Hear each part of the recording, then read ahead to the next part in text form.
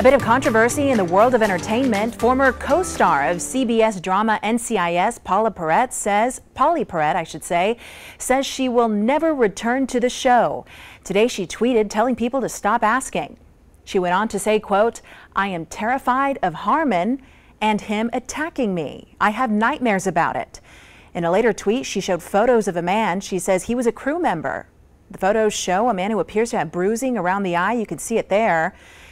Last year, Perrette left the hit show, and there were questions surrounding her departure. At the time, CBS said Perrette came to them with a workplace concern, and the company said they were committed to finding a resolution and providing a safe work environment on their shows.